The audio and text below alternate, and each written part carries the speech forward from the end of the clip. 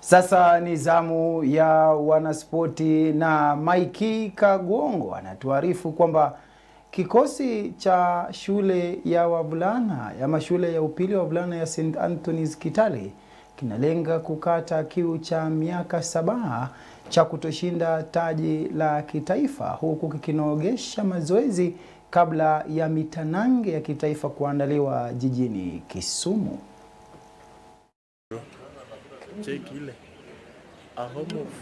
Unapotaja kuhusu soka ya wachezaji wasiozidi umri wa miaka 20 kwa shule za upili, huwezi kosa kukitaja kikosi cha shule ya upili ya St. Anthony iliyopo katika mji wa Kitale, kaunti ya Trans Nzoia. Shule hii imefanya vizuri katika mchezo wa soka, hususan katika mwaka 2003, 2005 na 2013 iliponyakua kikombe cha kitaifa kuweza kuzichabanga shule zingine zilizofanya vizuri katika eneo la kitaifa. Na ujio wa mwalimu wa michezo Bwana Peter Mayoyo aliyetoka katika shule ya upili ya Mombasa mwaka 2013 umeweza kuisaidia shule hii kuweza kunyakua vikombe viwili vya wachezaji wasiozidi umri wa miaka 16 mwaka 2016 na 2018 pamoja na kuchukua kikombe cha bara Afrika. Bila shaka shule ya St. Anthony inajulikana kwa usakataji wa kandanda. Hata nilipokuwa Mombasa nilikuwa nikikabiliana nao katika finali nyingi. Kwa hivyo ule utamaduni umekuepo, kama wanavyosema tradition imekuepo, na watu katika sehemu hii, majirani, mashabiki wanapenda mpira. Kwa hivyo mpira umo ndani ya damu ya wanafunzi wa shule hii na pia wakazi wa eneo hili. We are the Coca-Cola champions in Africa, which actually we took in Nakuru after beating Nigeria in the finals. So we are the reigning under 16 Coca-Cola champions. Kucheza katika kiwango cha kanda ya bonde la ufa na kuzishinda timu kama vile Leza Hill kunampa Mayoyo matumaini ya kuchabanga miamba wengine kitaifa, akiwa na uhakika wa kushinda kombe la kitaifa mwaka huu kutokana na maandalizi ya kutosha kutamba katika mashindano ya kitaifa ikilinganishwa na miaka ya hapo awali. Kikosi ambacho ninacho ni kizuri, na pia kupitia weledi wangu wa mchezo wa kandanda, weledi wa miaka mingi, naona nina kikosi kizuri. Na pia nikijaribu kulinganisha viwango, timu ambayo tumecheza nayo semi-finals kule regionals ya Leza Hill ilikuwa ni timu ngumu mno. Kwa hivyo nikiangalia viwango vya Leza Hill na viwango vya timu ambazo tutacheza nazo kule Kisumu, sidhani kama vinalingana.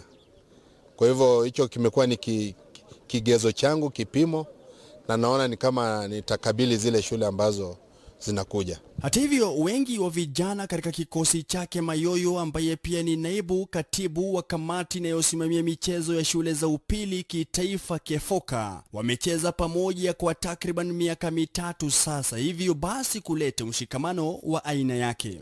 Hichi kikosi kimeanza kucheza pamoja wakiwa kidato cha kwanza. Kwa sasa nina vijana kadhaa katika kidato cha 4 ambao wanaondoka. Wengi wako kidato cha pili na kadhaa pia kidato cha 3. Kwa hiyo hao vijana wamekaa pamoja, na hakika kwamba huo mshikamano na huo utangamano ambao wamekuwa nao unatupa kipaumbele katika huo mchuano wa kitaifa ujao. Nahodha wa kikosi hichi Dani Musamali anaamini kuwa kila mmoja anafaa kujizatiti katika kila mechi ili kulete matokeo ya kufana, akiwashauri wachezaji wake kuhimizana kila siku uwanjani kwa matokeo bora. Sio tunaamini work rate. Kila mtu ndio unaona, kila mtu anawaka. Kan time ya kuwaka kila mtu anawaka. Si bond pamoja, tena tunapendana. Ndio kitu tunafanya tunaenda mbali. Juu tunakuanga na team spirit kila wakati, tunapenda game na tunakuanga na positive attitude towards each game. Hata opponent ako strong aje, sisi tunajonga tunashinda. Before tuanze game, mimi wa psych up before tuanze. Alafu tukiingia ground, mtu akifanya makosa tunamwambia unaweza. Tunamwambia tu unaweza. Hadi hiyo time ataona yenyewe inafanika map. Sisi tunafanya tuna achieve more. Tunaenda class, tunasoma, tunakuja hapa. Unajua ile akili, at least ukienda class, ukikuja ground, at least pia unajua kitu unafanya. Juu ni lazima tukue discipline kila wakati na tuwezi kuwa discipline ka 20 class. Hii mwaka ni lazima tuende East Africa na lazima tubebe hiyo trophy. Juu tumekaa sana bila kubeba national trophy. East Africa champion tulienda 2017 tukatolewa quarters. Lakini hii mwaka tuna promise tutaenda East Africa, tutafika finali, then tutacheza game zote na tutawin na trophy come back hapa Kitale. Hata hivyo, mwalimu mkuu wa vijana hawa Victor Omondi Makanda, ambaye awali aliisaidia shule ya upili ya Obambo kufika hatua ya kitaifa mara 2 katika mchezo wa pete kwa kinadada, kando na kunyakua taji la Afrika ya Mashariki na Kati akiwa na shule ya upili ya wavulana ya Barding mwaka 2016. Anaenzi sana michezo ya shule za upili na kila mahali amekwenda ameimarisha matokeo ya michezo mbalimbali. Anywhere I go, I choose 1 or 2 items ambazo tunapeleka mpaka kiwango cha kitaifa. When I was in Obambo Mix in Siaya County, I chose netball. Then 2011, I was transferred to Barding Boys. And being a boys' school, we chose football. And of course, as you know, we went ahead and became the second Kenyan school to lift East Africa Trophy in 2016 after St. Anthony's lifted one in 2002. Lengo lake ni kuimarisha matokeo ya vijana hawa kama tu walivyofanya mtangulizi wake Cosmas na Bungolo, akilenga hata zaidi kushirikisha masomo na michezo. We blend academics and sports because I believe they don't contradict each other. There is time for academics and there is time for sports, which is in the timetable.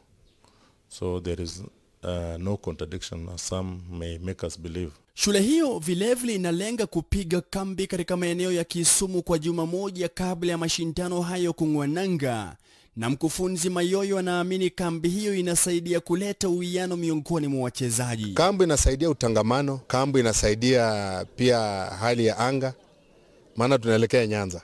Tunaelekea Nyanza lakini sehemu fiche mno. Kwa hivyo ile hali ya anga kama wanavyosema Uingereza acclimatization na ule utangamano, timu kuwa pamoja kwa kitu kimoja, huo ndio muhimu wa kampu. Hata hivyo, kikosi hichi hakijaathirika pakubwa kutokana na uhamisho wa aliyekuwa mwalimu mkuu Cosmas na Bungolo, ikisemekana kuwa hili linatokana na msingi dhabiti uliowekwa na tamaduni za shule hiyo. Pengine kwa vijana wachache ambao walikuwa wamemzoea iliwagusa kidogo, lakini kwa wingi wetu, mtu kama mimi na uzoefu wa siku nyingi, niliona tutaendelea. Na tulikuwa tunaomba Mwenyezi Mungu kwamba tupate mwalimu mkuu ambaye ataendeleza juhudi za bwana na Bungolo. Kwa bahati nzuri tukapata bwana Makanda ambaye alitokea Barding na ana historia ndefu sana, pevu mno ya michezo. Baada ya kimya kirefu katika mustakabali wa kutengeza kikosi cha kwanza cha wachezaji wasiozidi umri wa miaka 20, ndo sasa kimesukwa vilivyo, na kazi ni kuregesha ule ubingwa wa kitaifa katika mji wa Kisumu takriban majuma 2 yajayo. Nikiripotia West TV kutoka katika shule ya upili ya St. Anthony mjini Kitale, kaunti ya Trans Nzoia, mimi ni Mike Kaguongo. Asante sana Mike Wandahi Kaguongo kwa wasilishaji mufti tena, lakini sijui kwa nini lazima shtuke wakati anazungumza. Na vile vile nafurahi sana kumwona rafiki yangu nilikuwa namuita Principal Makanda pamoja na Chesko Mayoyo. Bila shaka siku zetu tulikuwa naita KD, siku hizi wanaitwa St. Anthony's.